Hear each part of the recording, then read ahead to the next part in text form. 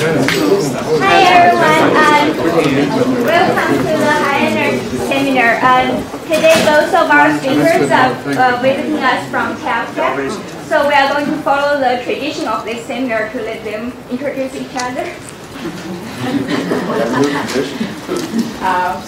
Welcome to the seminar. It is my pleasure to introduce today Elena Murchikova from Caltech.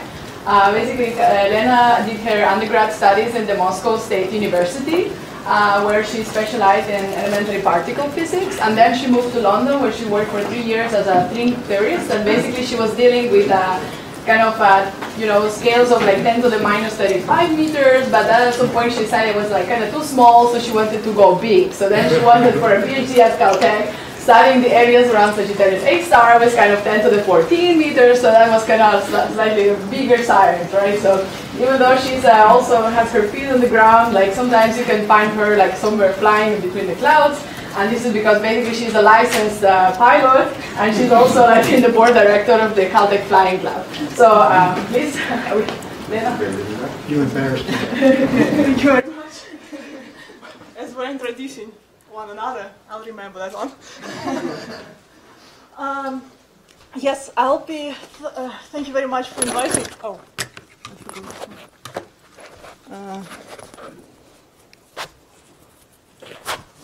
1, 2, 3. Can you hear me? 1, 2, 3. Thank you very much for inviting. It's really a pleasure to speak here. Thank you very much for coming. I'll talk to you today about the first discovery of warm accretion disk around Sagittarius A star. Before I go to my topic, I will also mention that my talk will be mainly observational. I actually more theoretical physicist rather than observational astronomer. So anyone who wants to talk about numerical simulations of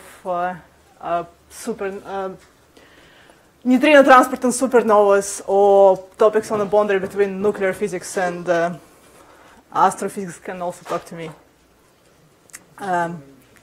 Let me take you now to the galactic center. So as you all know, galactic center is located about 8 kiloparsecs away from us in the direction mostly visible from the southern hemisphere.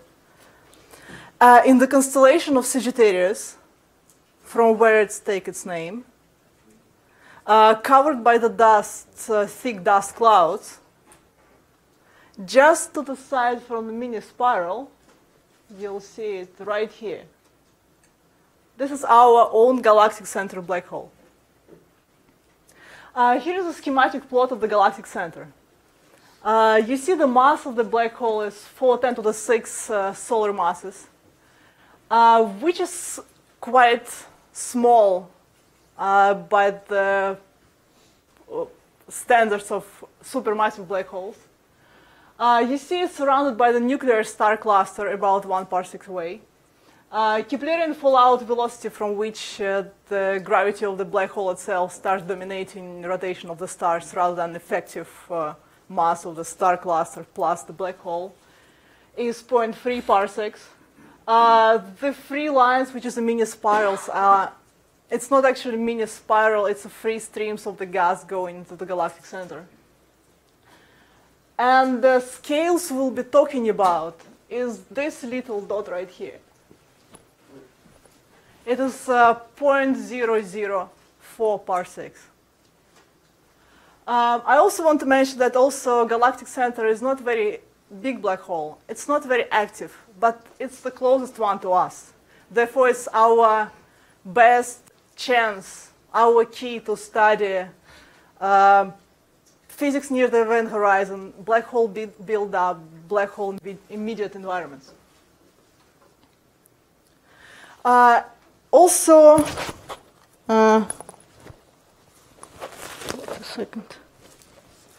galactic center black hole is a very important black hole.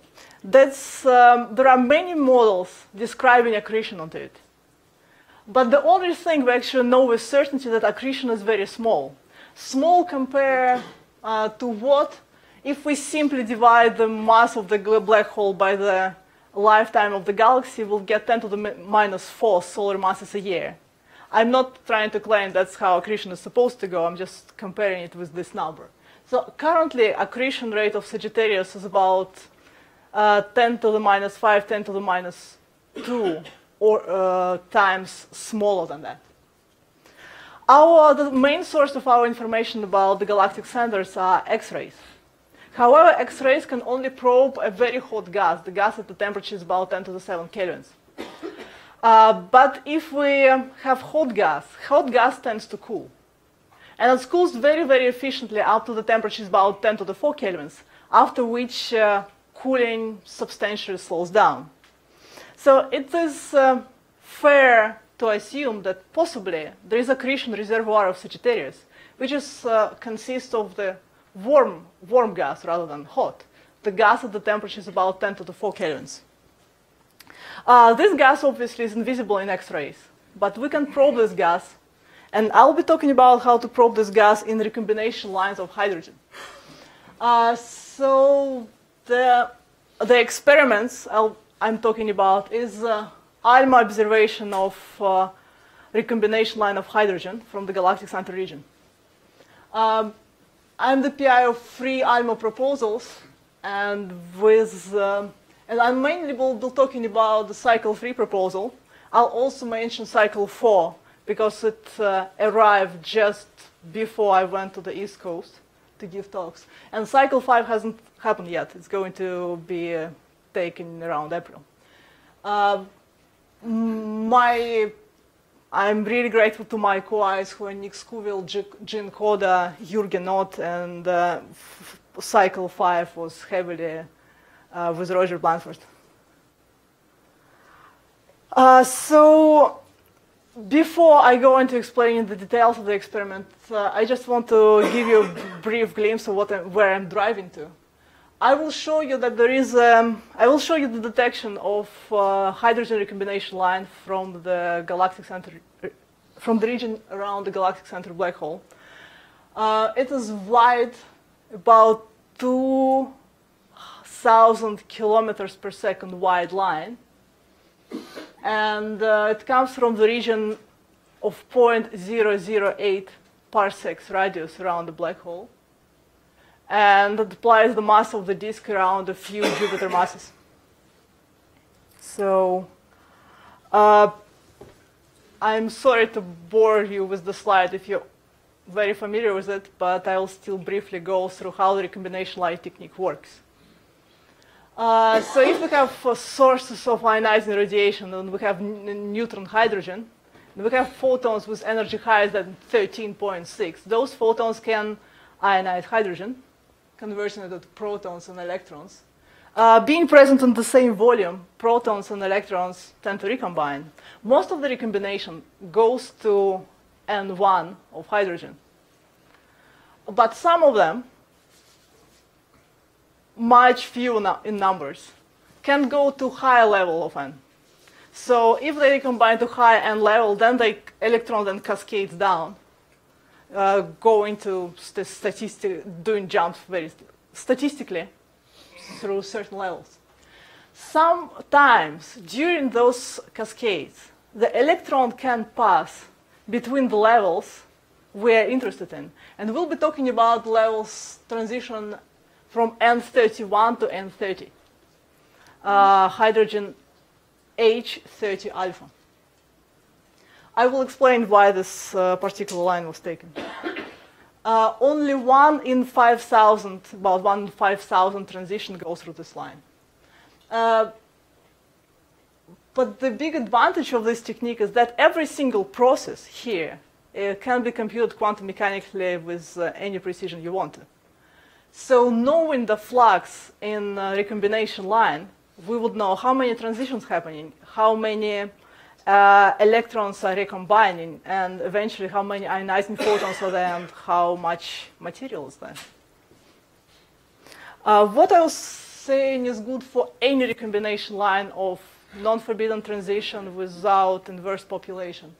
But there is a big advantage of hydrogen sub-millimeter recombination line, because a sub-millimeter line goes through the dust without absorption. So we don't have almost without absorption. So we don't have to assume that we know exactly what happened between us and the galactic center.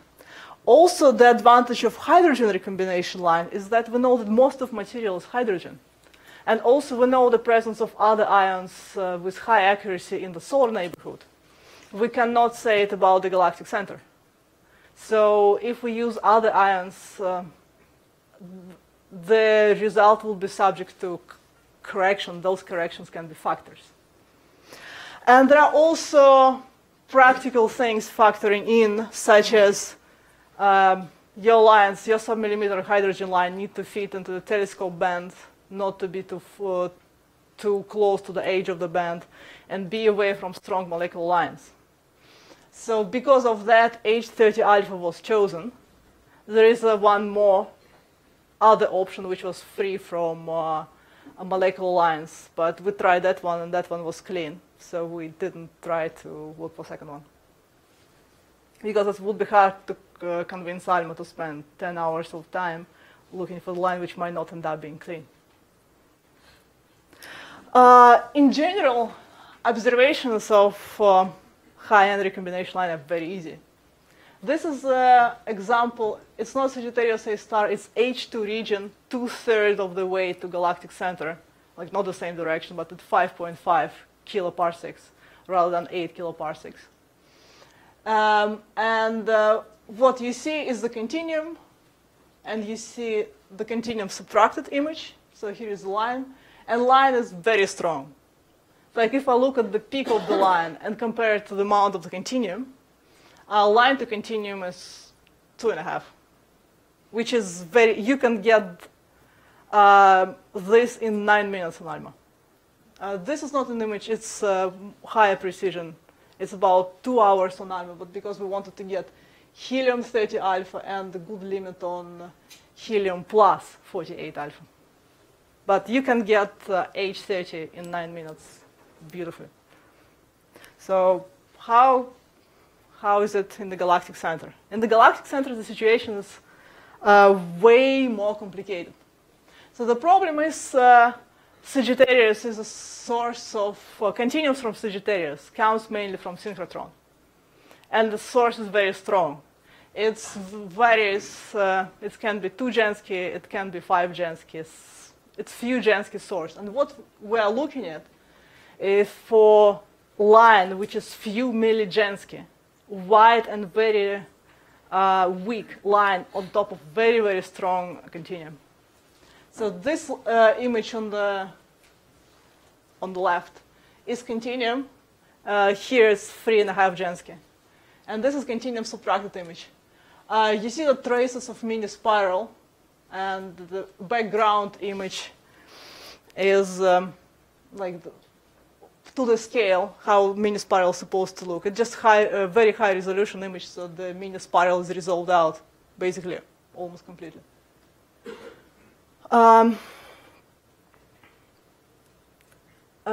Before I show you the spectra, I also want to point out that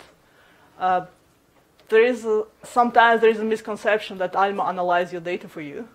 So ALMA doesn't do it. So this experiment also is very complicated, not only because it uses ALMA the moment it went to the full science, it's like the best interferometer we have. But also because the line is so wide it doesn't fit the spectral windows. So I thought I'll stop just briefly talking about what you're supposed to do to get the spectra. I'll show you. So because line is very wide, so here is the ALMA setup for this particular experiment. You can have 2 spectral windows on one side, 2 spectral windows on the other side. So your line is too wide. And the thing is, ALMA calibrates spectral windows separately. Meaning spectral windows will not supposed to really align, since sometimes they don't align. And they don't align for like very, very small fraction, maybe like 0.1%. But what we are looking at, we're pushing the limit of ALMA, meaning 0.1% is not good enough. So but continuum is so strong, so you cannot just image with continuum. You're supposed to subtract continuum. So what you're actually doing, here's a standard procedure is on the left. The procedure I'm talking one is on the right.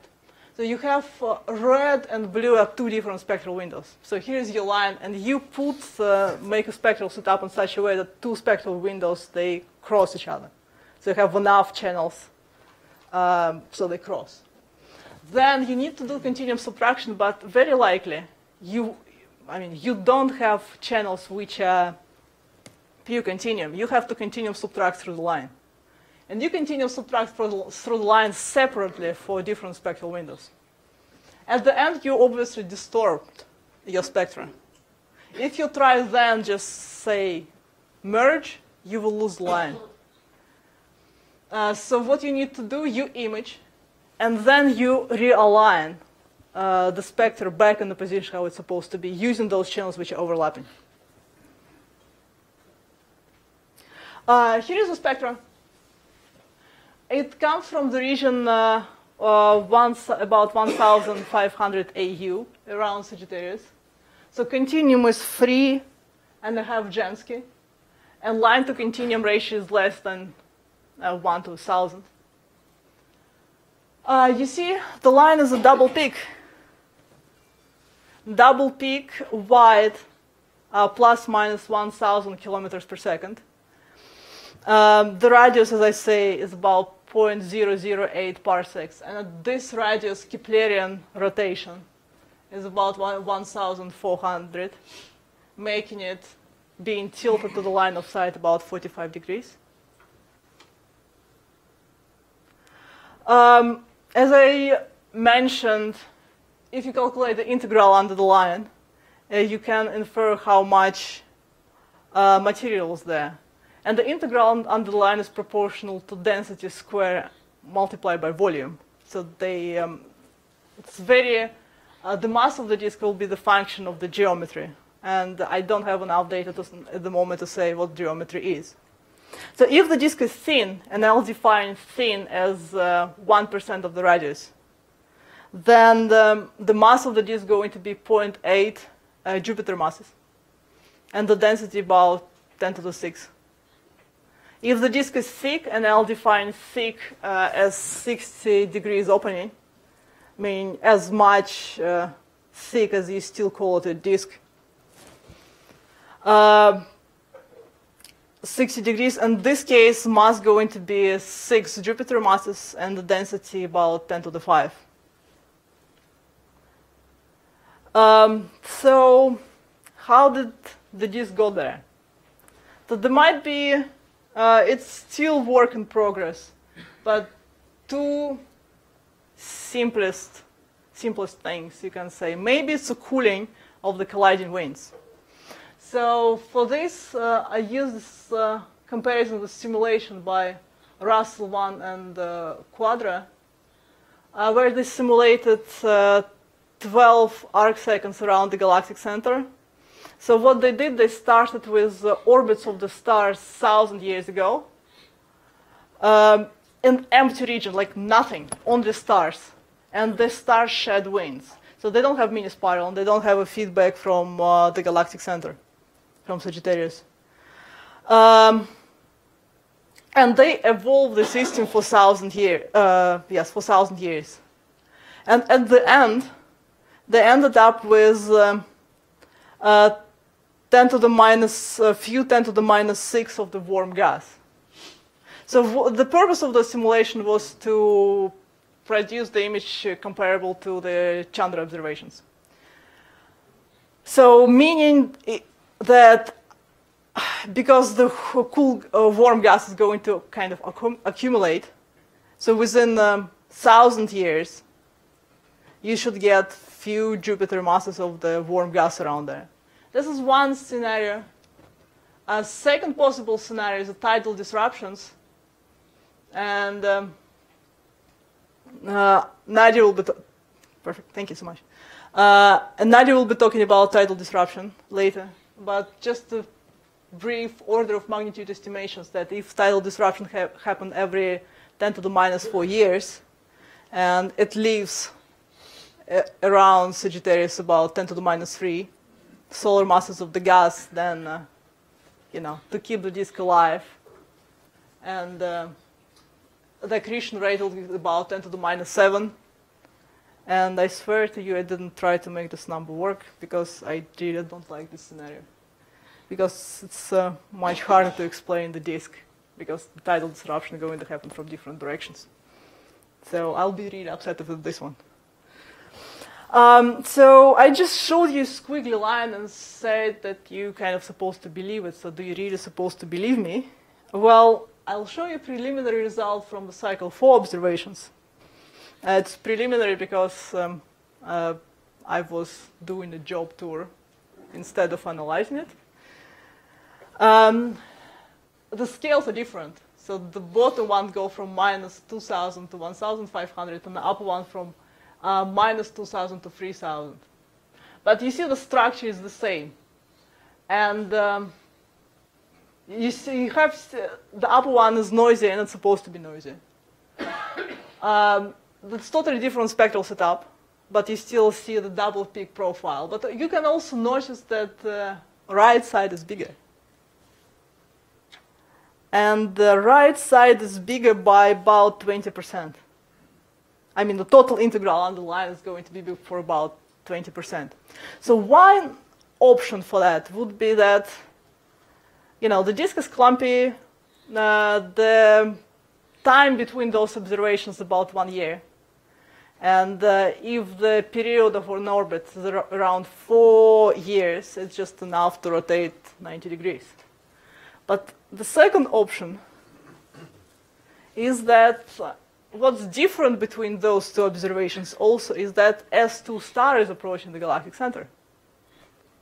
And this S2 star, should there be any neutral hydrogen, will be illuminating it, because S2 star is 200 times brighter than Sagittarius itself in ionizing radiation.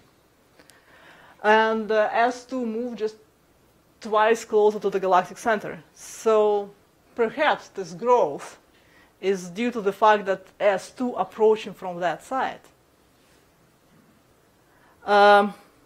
Because I mentioned S2 star, I'll skip through this because I will actually, the cycle 5 observations are actually the observation of the approach of S2 star.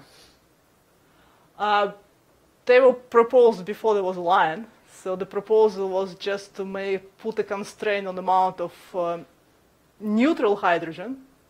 I mean, you do one observation before the passage, few months before, and one observation as close to the passage as possible, because the recombination time is going to be few months, but you still try to get as much ionized stuff as possible.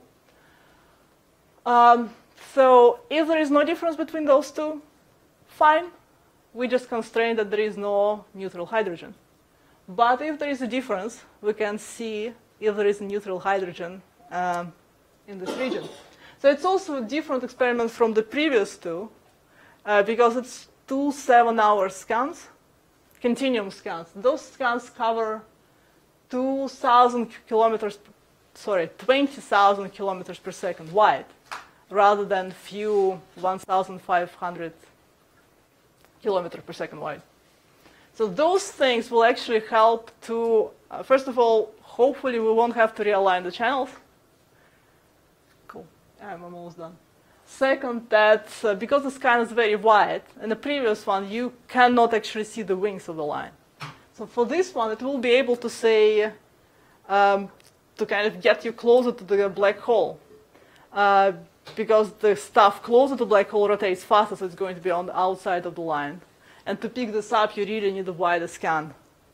And S2 will pass us at the radius 120 AU, at which the Keplerian velocity is about 5,000 kilometers per second. So there is also lots of things to do with it, because, as I say, first of all, the disk rotates on a scale, so few years, you can actually see how it rotates. So few observations will give you the properties of the disk, like clumpy, thin, thick. You can actually see it. Moreover, ALMA can go 10 times the resolution I showed you in extended configuration. And extended configuration is incredibly hard to get, because it goes to the extended configuration for a month or 2 months a year. And it's highly oversubscribed. But if you can resolve the disk around the galactic center, so now I can actually propose for the observation extended configuration. There's lots of questions about origin of the disk, stability of the disk, like where it's come from, because many people will tell it's not even supposed to be there.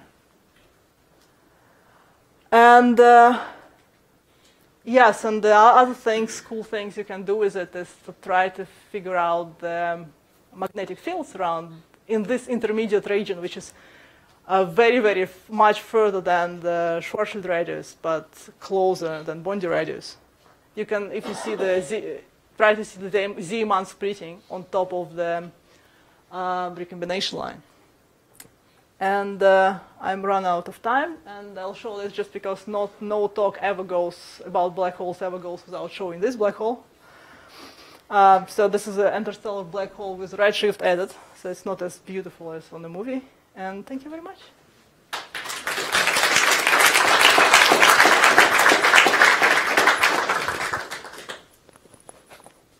Questions, comments?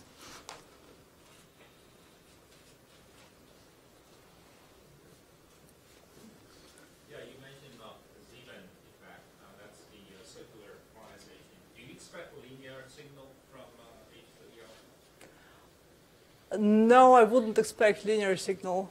I was just thinking about that we can try to see different polarization structure. If we see a structure, we can infer something, but before we see something, it's very hard to say.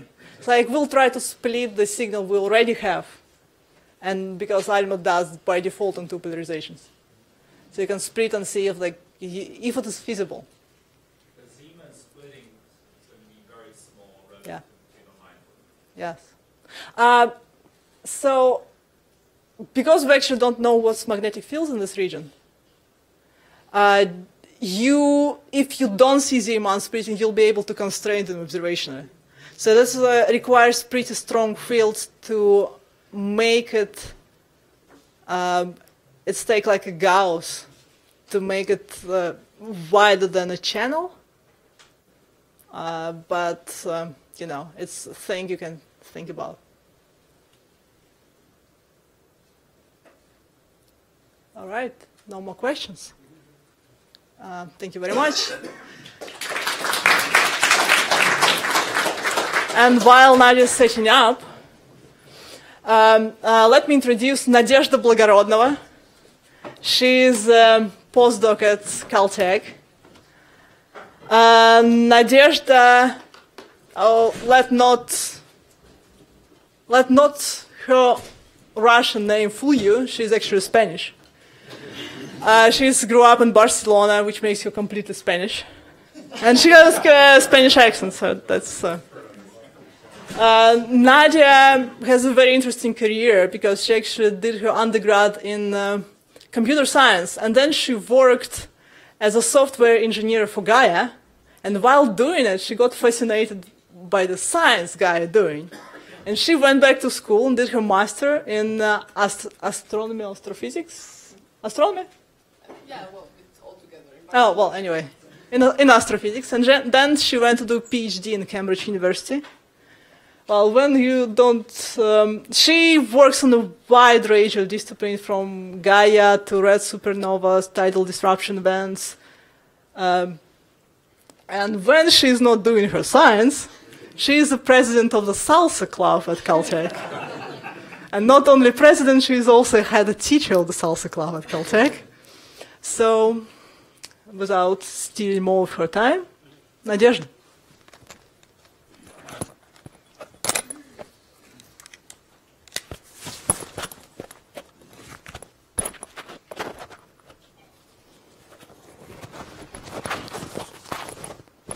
Hi. Well, thank you, Elena, for this great introduction.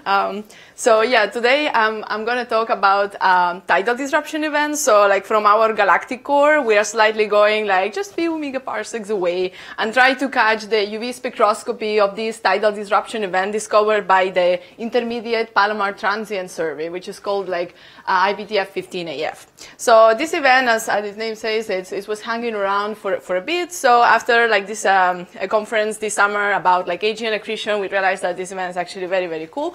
So it really should be published. So I see like there are like a few experts on tidal disruption events in the audience, but however, for the non-experts on TDEs, I would like to remind what a tidal disruption is. And basically, a tidal disruption happens when a very unfortunate star gets scattered either by another star cluster or by a molecular cloud towards the trajectory or towards the supermassive black hole, which is like very silently sitting in the core of its own host galaxy. And basically, when the star approaches closer than the tidal disruption radius, basically the self-gravity of the stars stop acting, and the star starts to be disrupted and shedded apart, and some of the material can get accreted. So it's important to notice that actually there is a Schwarzschild radius of the black hole, and actually if the star approaches too close to the black hole, it's going to be swallowed, and we would not observe the flare. So if we consider a star which is kind of a normal fiducial star of a solar radii, solar mass, we should remember that the mass of the supermassive black hole, in order for us to be able to see the flare, should be lower than 10 to the 8 solar masses. I mean, there are a few kind of tricks you can play. You can say that the black hole is actually rotating, so this will allow to kind of a closer disruption. Or you may say that if the star is actually not a solar type star, it's not a main sequence star, but it's rather a giant, its envelope is going to be more loosely bound, so actually we can strip part of the gas from the envelope of the star and actually accrete into like a more massive black hole. But yeah, the final parameter I want to mention is the pericenter radius, and this is kind of the closer distance of it's like the ratio between the tidal disruption radius and the pericenter. And this is the impact parameter, which can also influence on the shape of the light curve that we actually see from the tidal disruption events.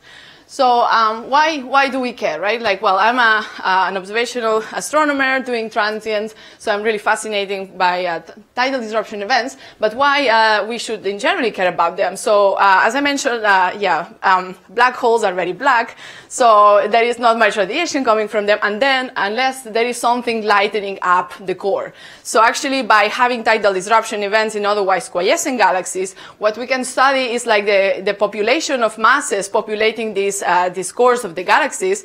So we can actually derive a mass function for the supermassive black holes. And also we can study the fraction of galaxies will actually host supermassive black holes in their core. So this is the occupation fraction. But not only that, when we have a star which is kind of accreted, we can study the formation in situ of a accretion disk, like let's say, or in real time during our lifetime, you know. And we can also study the formation of jets around supermassive black holes. And finally, also observations, for example, such as the one that Elena does, or for example, radio, these can allow us to study the densities which are surrounding very, very close distances to the supermassive black holes, or the existence of dust that can be lightened up by the flare in these galaxies. And finally, the rates of TDs, when we have like enough numbers, we can also use them to study the dynamics of the stars very close to supermassive black holes. So going back to a bit of history, the first suggestion that actually a star could be possibly disrupted happened in like 1975, and it was not about like a decade later that actually people started computing a few models, and they were saying that, well, if the star would be approaching, sort of like assuming it was disrupted at the tidal disruption radius, like sort of half of material would be ejected and would be unbound, and like the other half would be kind of accreted, and it would be returned towards the supermassive black hole with a rate proportional to the t to the minus 5/3. So that was people tried to observe, like observationally, this t to the minus third, this sort of like the smoking gun so far for the identification of tidal disruption events. So no wonder if we think that the star should be accreted a very close distance to the supermassive black hole. So actually people started searching for this event in X-ray, because the gas should be really hot.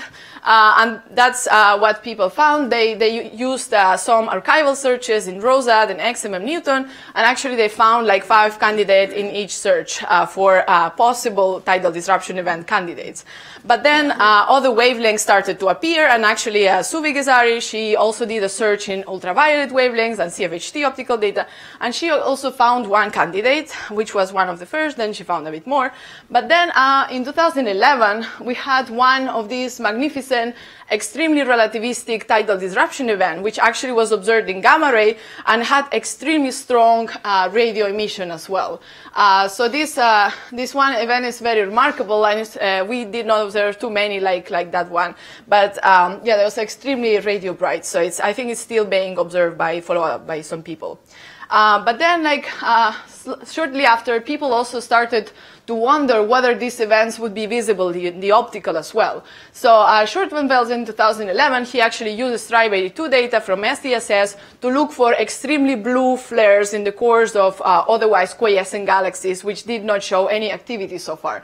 And he found also 2 candidates. And just 1 year after, this was a sensational paper which actually found sort of the most representative TD candidate in Pan-STARRS data, which I will show later on. And as the last wavelength we had sort of to cover, is infrared, and basically one echo was detected from one of these tidal disruption flares also in WISE data, showing that actually there was more hidden radiation, which was later on reprocessed by sort of lightening up the dust which was surrounding the core. So as I promised, I'm going to go to this poster child, which was observed in the optical.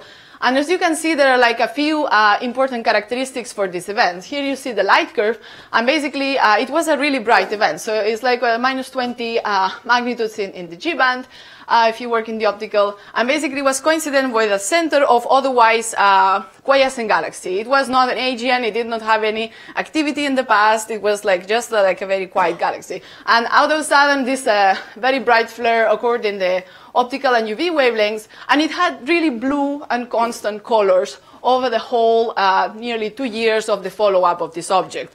Generally, supernovae, they expand, they cool, so the colors becoming extremely red. But for this event, it just stayed the same temperature all the way down, which was pretty amazing. And they took a couple of spectrum, and this actually marked the beginning of an optical TD hunt in optical wavelengths. And basically, people detected, when they subtracted the host galaxy, they detected these 2 very remarkable helium-2 lines, which actually were initially attributed that the star which was disrupted were actually very, very helium-rich, and it was hydrogen-depleted. So as I mentioned, this started to be the beginning of the hunt for TDs, and few more came just after. And also people were really, really hunting for these helium-2 lines. But then it started to be a bit uncomfortable situation, because quite a few of these guys actually show very prominent helium-2 lines, and some of them even not showed any hydrogen at all, what people would rather expect. So several models started to come to explain why most of these TDs actually had these very, very prominent helium-2 lines and maybe no hydrogen. So one of the initial models was actually proposed by James Guillochon here in house.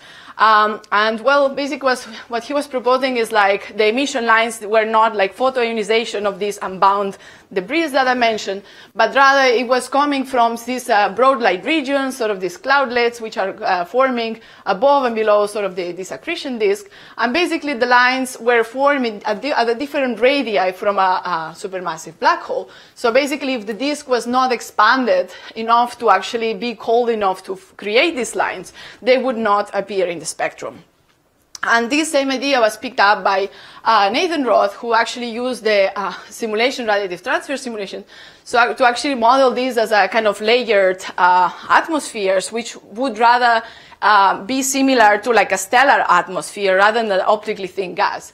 And basically what he created is kind of these soft X-rays in the middle, which were reprocessed by the other layers for this event. So actually the last was the electron scatter leg, which created this Lorentzian profile for these lines. And by using this model, actually he could sort of explain why some of this hydrogen was missing from these TDs, and why we were not seeing this X-ray from this very hot accretion disk very close to the supermassive black hole, and also why we could see this sort of much larger radii for the emission than we would expect otherwise.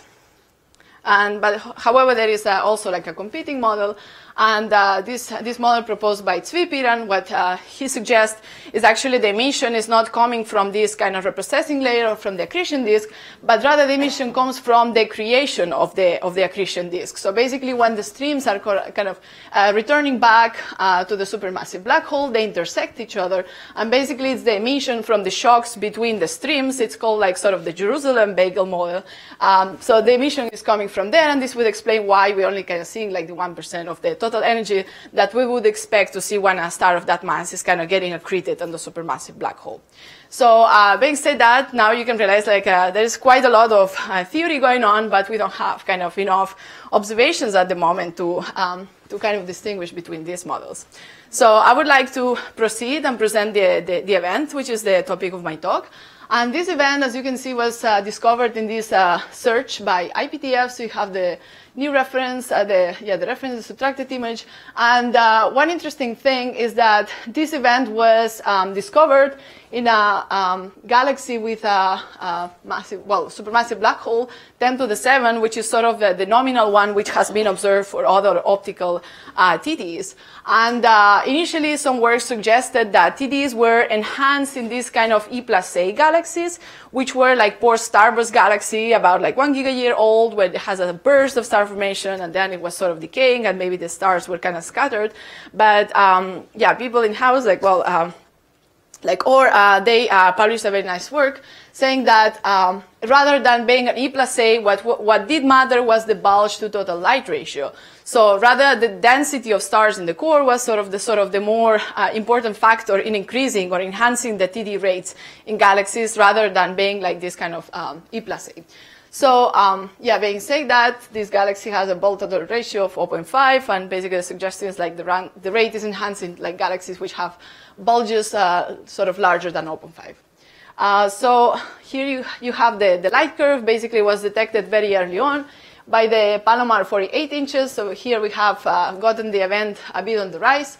And then we started the follow-up with the 60-inch, and those are like Swift data. So as you can see, sort of the limit of our telescope is sort of here. So we struggled a bit, but we made it. So yeah, we have a bit of a light curve for this event. And if you use the optical and the UV Swift data to actually compute the volumetric luminosity, here in the top panel, you have a comparison, the blue dots for this event, with other observed events in the optical from the Assassin, and like that one is the Pan-STARRS event. So an initial, you can see that our event is kind of a mediocre event, it's like kind of really average, and it does not distinguish from the bulk of the general optical population. A few months ago, we actually observed this IPTF 16 FNL, which was extremely low luminosity, and this is like a really an oddball between these tidal disruptions events. So yeah, we can see that basically the decay timescales and the overall luminosity, if we compare these events with other observed in the population, this was a clear outlier, but this 15 AF is like really representative of other events from Assassin and from Pan-STARRS. So for the enthusiasts in like radio and X-ray wavelengths, we can say that there was no detection at all. Like we observed with Swift, I'm sorry to disappoint, but there is no X-ray data for this event, like at all. Yeah, we stacked like nothing.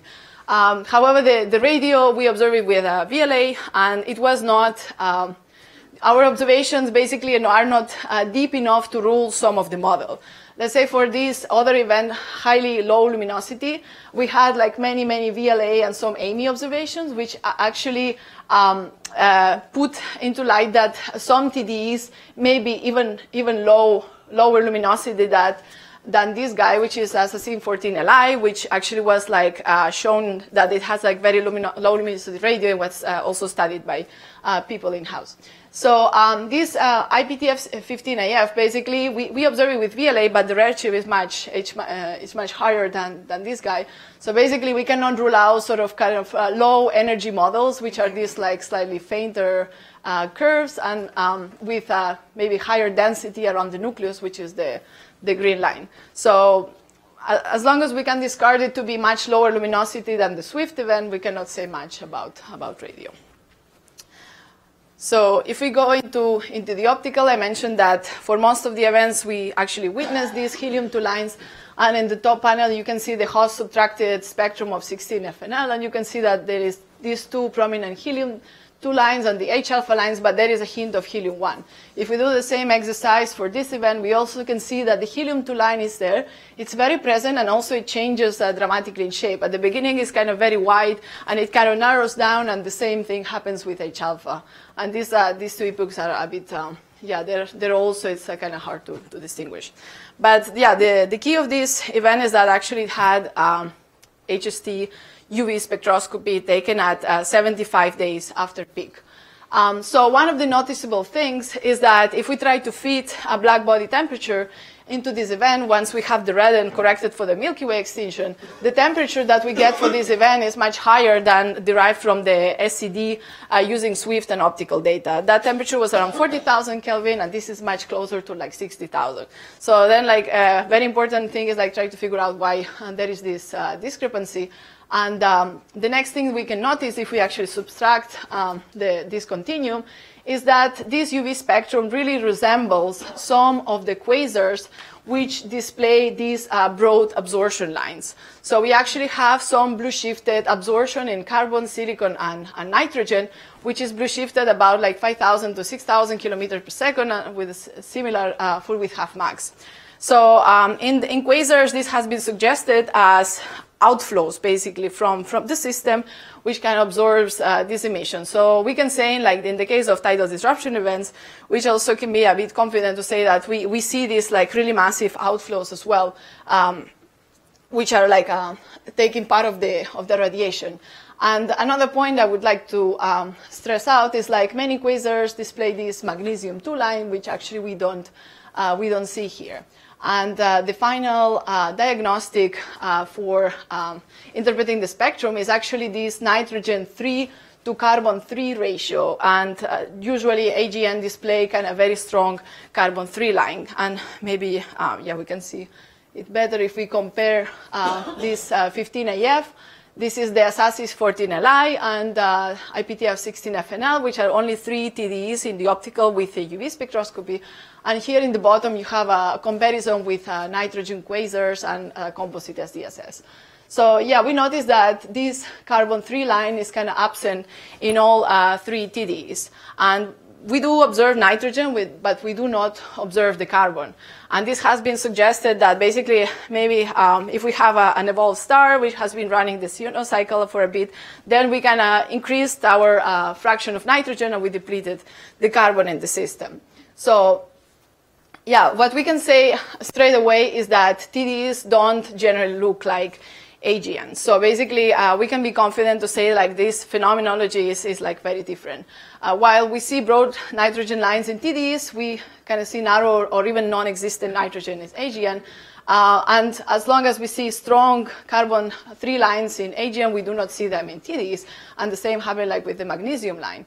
And the broad lines, which are actually also shown in like most of these TDEs, are only present like 10 to 15% of the overall population of AGN.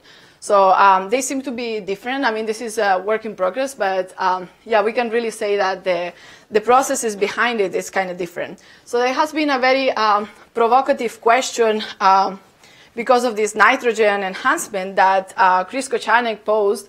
And what he was saying is like maybe these kind of TDEs, when they kind of stop, making the flare, are actually nitrogen-rich quasar.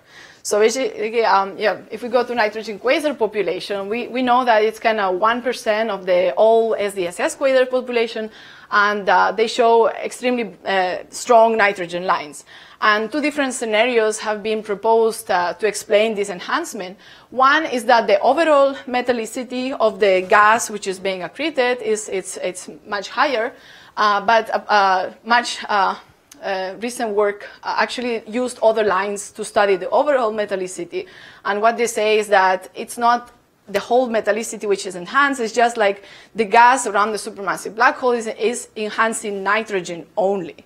So what they suggest is that actually AGB stars, yeah. Sorry, AGB stars are the one which is kind of evolving close to the supermassive black hole, and the winds are the ones which are like powering this burst of accretion onto the supermassive black hole.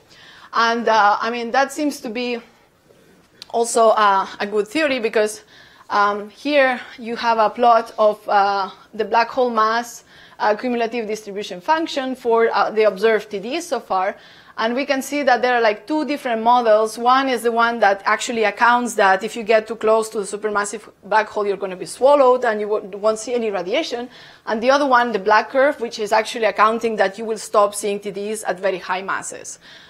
So it seems that the reproduced, the observed fraction of TDs seem to be eventually truncated about like sort of higher masses for supermassive black hole.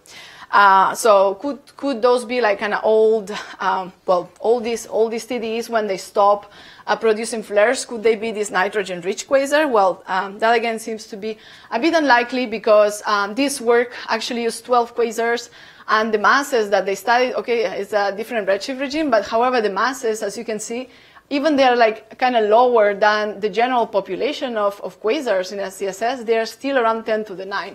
And we actually would not expect any tidal disruption actually to be visible around 10 to the 9.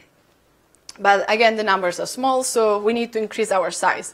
So here I would like to stress out that we need to increase our size of tidal disruption events to actually say something about the statistics. And well, you know, Fritz Zwicky started looking for supernovae, in this 18-inch Schmidt telescope at Palomar. And, he was successful enough, like, in 52 years, he found 120 supernovae.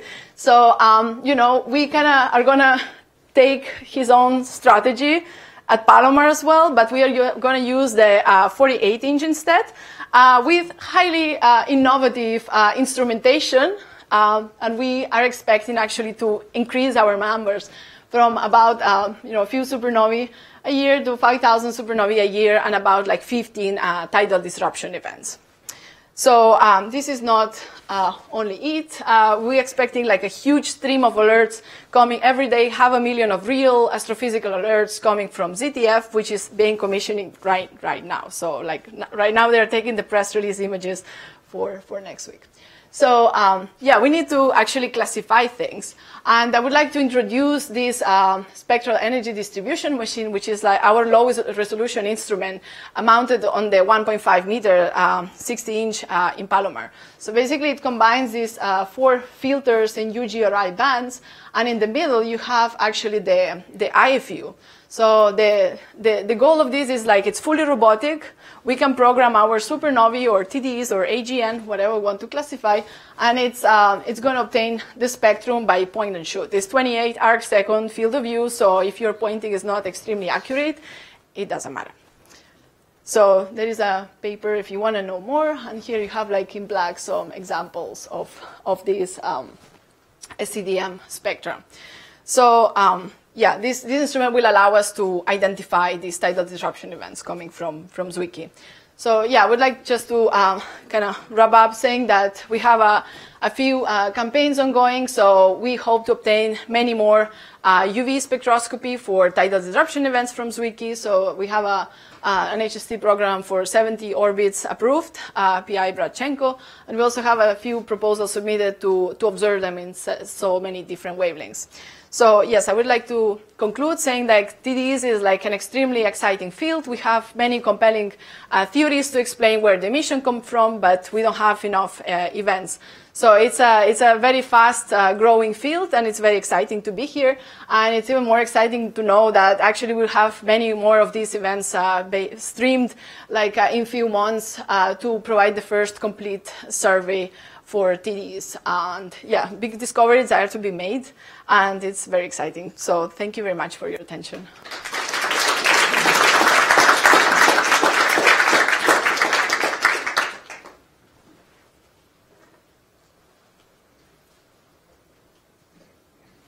You expect to detect many kilonova? Presumably. I mean, LIGO will be suspended for 1 year. I think detections of kilonovae before gravitational waves has been claimed. And actually, if you put them in the same picture as the kilonova, they seem to kind of agree with the light curve that we've seen for this last event. So I'm pretty confident that we will see kilonovae in the optical in the next year. But of course, like without gravitational waves, it's more fishy to to define how they are. Yeah, the 15 TDEs per year sounds low for ZTF. Well, this is like widely extrapolating. I mean, with IPTF, we found an average 1 or 2 per year. Right. So ZTF will cover 15 times more area.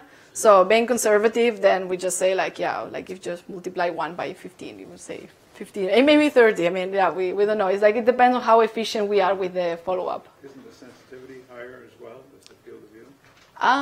No, it's going to go same depth, like 20.5, 21, or like very nice. I missed this before, but why do you think the age-alpha and helium-2 lines change over time? I think this was addressed in a recent paper from Nathan Roth, and what he was saying is like the electron density changes as the TD evolves, so the lines are kind of narrowing down. But yours narrowed and then got wider, right? I wouldn't say they got wider. I would say like maybe the Hauss subtraction was not really good because that was an SDSS spectrum, which was really, really noisy. Yeah, so this is the 14 Li at different epochs, and what he was suggesting is like, as you can see, there's like a narrowing of this line, but maybe it's just like a noisy Hauss subtraction. We got a better spectrum now, so hopefully that will improve. So when you observe an event with the ZTF, how do you decide what's the key that it is a TDE and not? That's a good question. We haven't been thinking about it. So during the last year, we actually had a coordinated IPTF and SWIFT. So basically, anytime we saw a transient in the core, which displayed blue colors, because ZTF is going to survey the whole northern sky in like 2 bands, G and R. And most of our TDEs, which have been found in the optical, they have extremely blue colors. So the flare is like G minus R, like bluer than minus 0.5 or something like that. So we can just make a simpler color cuts and position. And then with SWIFT, we can also detect whether the TDE has strong UV emission. And if that's the case, then we'll use our HST data to get more spectra.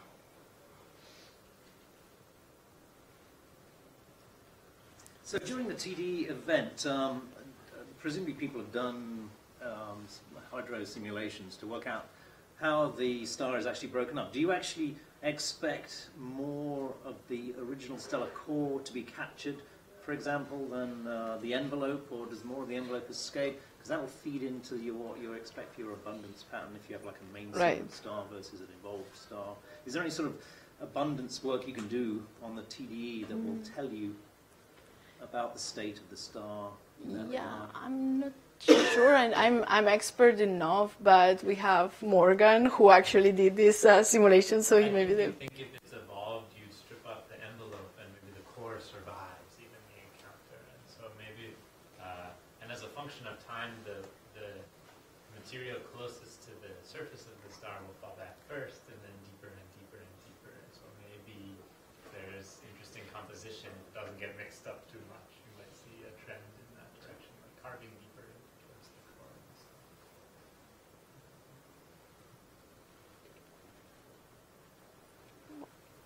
Okay, so thank you.